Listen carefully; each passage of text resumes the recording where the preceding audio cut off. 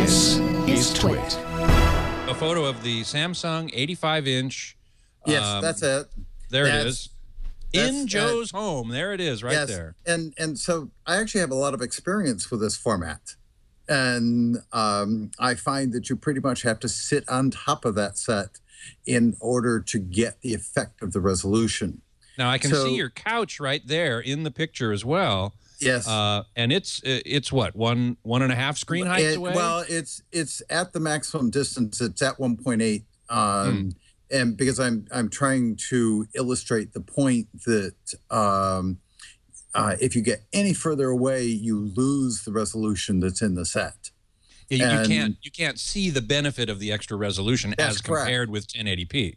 That's correct. And that's on an 85-inch set. And we're going to discuss screen size a little bit further on. Right. But I don't believe the format can be just about resolution and survive. I believe it has to be a great deal more than just resolution before the consumer is really going to be interested in buying it.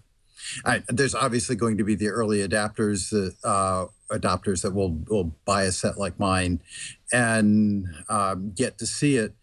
But if it isn't something more than resolution, it's not going to attract enough consumers to carry on as a format. Right, right. So what are some of the other aspects that you see as being needed to be included or addressed in the UHD format to make it attractive enough to consumers so that they will buy it and allow the format to actually develop into a mature format? Well, we would start by saying that what I see is necessary is something that will make the format so much more attractive than our current system as to be, oh my gosh, I have to have it. And there are a lot of things, as an example, a different color gamut, a better color gamut, so that more colors could be conveyed. We might have high dynamic range so that we have more contrast in the picture. We're able to get more dynamic range into the picture than we can get in our current system.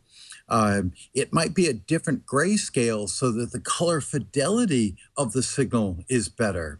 It might be a higher frame rate, so temporal motion in the picture is going to be a lot better. Sports will be a lot more fun when you don't see blur in the picture because we've got a higher frame rate. So those are just but a few of the considerations that should be going into the real ultimate high definition system, the ultimate ultra high definition system. What you've called UUHD. That's correct. It's the ultimate ultra high definition television system. And I don't believe resolution is going to be anywhere near enough to sell the format. Mm-hmm. In fact, I actually want to see changes occurring in the system that get applied to our existing system so that our 1080p and our 720p gets better. It'll get better in frame rate. It'll get better in dynamic range. It'll get better in color. It'll get better in temporal resolution, in other words, motion resolution. And so I want to see all of those things incorporated in a brand new television system that includes our existing high definition system so that it can also become ultra high definition. Without having the extra pixels. Without having the extra pixels, as I pointed out, the extra pixels are only valuable if you're close to the screen. Right. But there are so many other things that could make an ultra high definition system truly ultra high definition.